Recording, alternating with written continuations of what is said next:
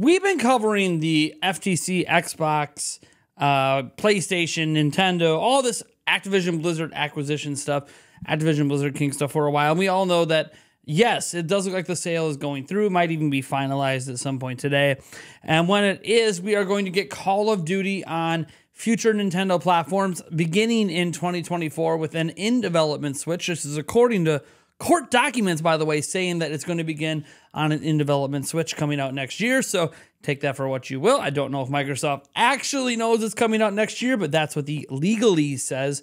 And it's going to start then and going to last for 10 years. So that's really cool and something that we already knew. But it turns out that some new details have come up about the Nintendo and Xbox contract. And this ain't just about Call of Duty anymore. Oh, no. This deal is so good for Nintendo fans that you're not going to believe the terms. And also why those terms came up. Because Sony signed a 10-year agreement over the weekend specifically for Call of Duty to come to PlayStation. And it led to people digging into the exact contract between Nintendo and Microsoft. And oh boy, guys, we're getting everything. I kid you not. We're getting everything.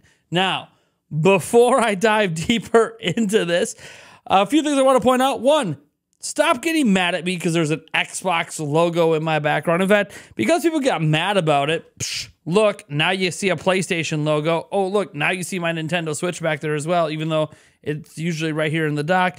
Guys, I enjoy all of gaming. There's a PlayStation 5 directly behind me as well. Like, I enjoy all aspects of gaming, not just Nintendo. I just happen to prefer Nintendo over the rest, so I spend a lot more time playing Nintendo games than I do other things, including third-party games. But guys, this is a story we need to dive into, and we need to dive into it right about now.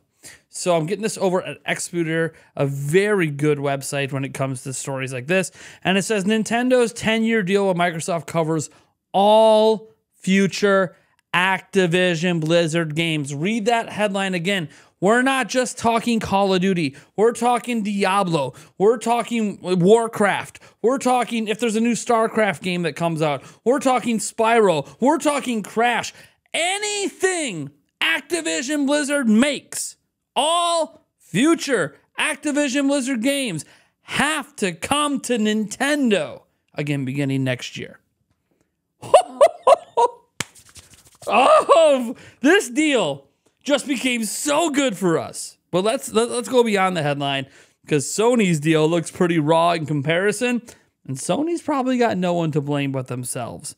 Scrolling down here are the highlights from the story. Microsoft's 10-year deal with Nintendo includes Call of Duty and all other Activision content after the merger closes. This tidbit was stated in the documents published by the U.S. District Court, who, yes, if you're wondering, like, oh, how did we get our hands on the contract? We don't have our hands on the contract. The ones that do are the U.S. District Court because the contract was submitted to them in evidentiary findings. So evidence, right? They want to say, hey, we signed this contract. We're bringing games to more gamers. They needed the contract as proof. And so this little detail about the contract came out. It ain't just about Call of Duty, everyone. That's what the headline said. That's what Phil Spencer talked about. Actually, Nintendo got this contract to be for everything. All right. The deal is quite different from Sony's, which will only receive Call of Duty content for the next 10 years. Sony was also offered the same deal as Nintendo back in January of 2022, but it declined it. That's right. Sony could have had all Activision Blizzard games, all of them, for the next 10 years. Sony declined it. And then after they won the injunction, after the injunction didn't go through, Microsoft's new deal presented to them was worse. So everyone talking about how, oh, Jim Ryan played him and blah, blah, blah. No, Jim Ryan cost his consumers games. That's just straight up. There's no guarantee future Activision Blizzard games beyond Call of Duty go to their platform, but it's going to Nintendo. Pretty interesting here. Nintendo may get many Activision games after the merger closes. And this includes titles like Overwatch. We have Overwatch 2 out right now. Diablo 4 recently released. possibly World of Warcraft, which would be, damn, bringing that to Switch? What? I mean, you could run a little bit on a potato, but cool. And like the Switch and subsequent consoles. So they just mentioned Switch because that's the only system out right now. Although we know from court documents that Call of Duty won't first appear until 2024 for an in-development device. I presume all of these games will appear for an in-development device. This just made third-party support of Switch massively increase from one of the major former third-party companies. Pretty crazy that Microsoft acquiring them actually helped out Nintendo that much. That's insane. Microsoft loves Nintendo. Of course, they gave the same contract to Sony. So what are you going to do? Microsoft recently claimed it is committed to bring Call of Duty titles on an in-development Switch model. It seemed to confirm the existence of multiple consoles in development. Earlier this year, Microsoft and Nintendo closed a deal to bring Call of Duty entries on the Switch and the next console after the merger eventually locks. It seems like there is much more to the contract than most gamers initially thought. The giant company is planning to also bring other Activision Blizzard, by the way, the name of the company is officially Activision Blizzard King. Just to be clear. Anyways, on the Nintendo consoles, which is far different than the deal Sony signed some time ago to keep Call of Duty titles on the platform. Microsoft stated that it is contractually obligated to release all future Activision Blizzard titles on the Nintendo platforms. The conglomerate reiterated its contract with Nintendo in the recently published documents by the U.S. District Court from the trials against the Federal Trade Commission. As per an aforesaid deal between the companies, Nintendo will receive a wide variety of Activision Blizzard content in the future, unlike Sony. Here's a quote. Nintendo has a contractual right to obtain Activision content post-merger, including Call of Duty. So Call of Duty is part of it, but not just Call of Duty. And it's all in the pages of the documents from pages 74 to 120. It has been widely believed in the past Nintendo would only get Call of Duty entries in the future, like Sony. But the contract between the two companies goes much deeper than that. In fact, Sony was offered the same proposal back in January 2022 for all Activision Blizzard content, but the deal did not proceed. This is a long time ago, by the way. Like, this is over a year ago. Anyways, additionally, Microsoft only recently claimed it's committed to bringing Call of Duty games on an in-development Switch model. Again, this came out during the court case findings, hitting two birds with one stone. The conglomerate also said that Nintendo could release the Switch successor as early as next year. As per the vague wording in the official documents, there seem to be multiple Nintendo consoles in the brewer, and Microsoft is bringing Call of Duty to at least two of them. Here's a quote.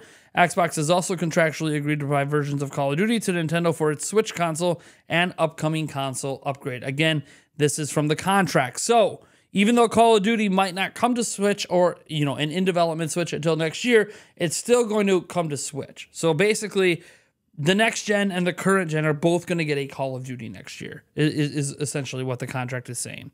In the FTC trial, Nintendo was not considered to be an equal competitor to Sony and Microsoft. This according to the FTC.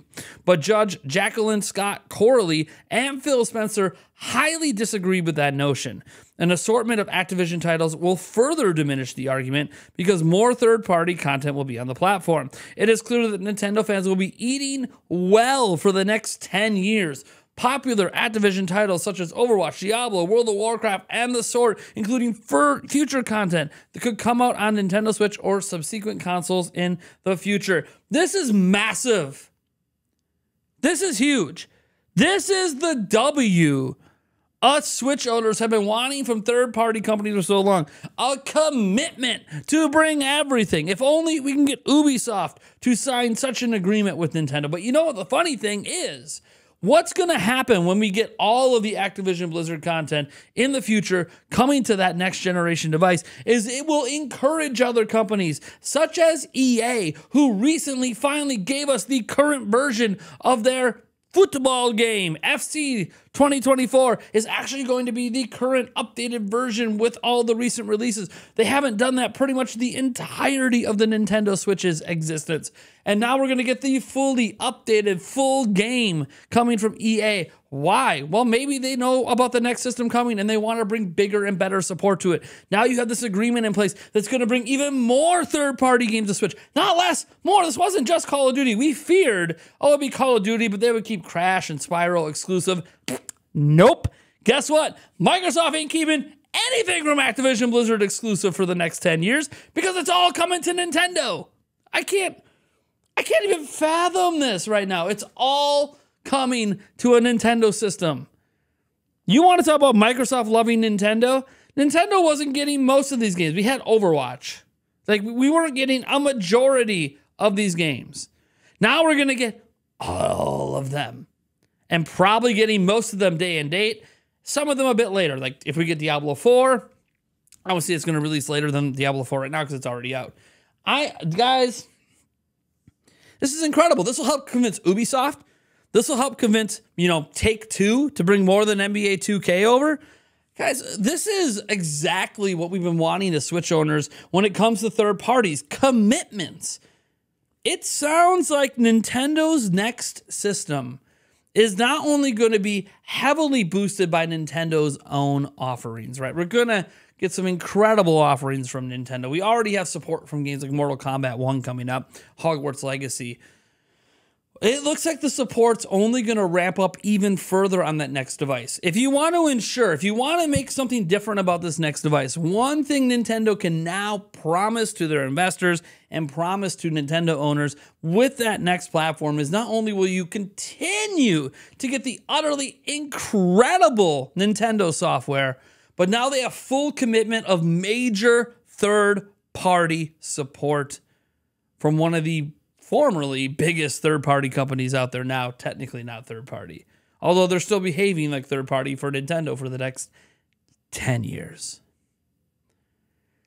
Damn. Just, what else can you say other than, damn!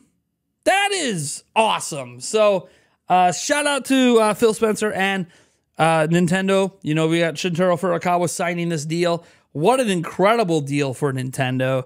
If you're a Nintendo fan and you've been wanting to play these major games on Nintendo's next system, or maybe even some of them on the current, you got to be happy as well because this is obviously a win for you. Right now, it really seems like the only people that are going to be upset about this whole FTC and the whole merger stuff happening are, one, people who are anti-merger in general, even though the company was going to merge with somebody regardless, whatever, you're anti-merger in general. Sony fans who are probably not only upset that this deal went through because Sony was fighting it so vehemently, but now that their 10-year deal looks like garbage compared to Nintendo's, can't believe that Jim Ryan wouldn't try to get the old deal back. Instead, they're just, whatever with this deal. And beyond all of that, obviously people worried that Microsoft, after these deals expire, will just suddenly stop this and make it all exclusive, right? Like that's the big fear is after 10 years, will they make this all exclusive?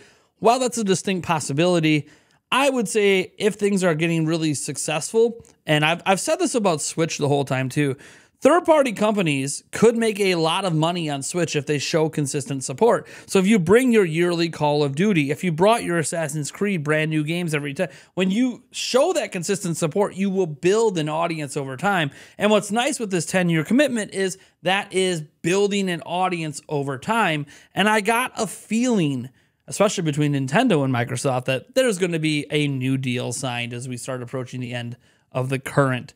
This is incredible. This is just, wow. This is the biggest news of the year. I mean, besides games coming out, like Tears of the Kingdom, we got Pikmin 4 later this week. But besides actual game releases, this is literally the biggest news for Nintendo Switch. Damn. I'll catch you guys in the next video.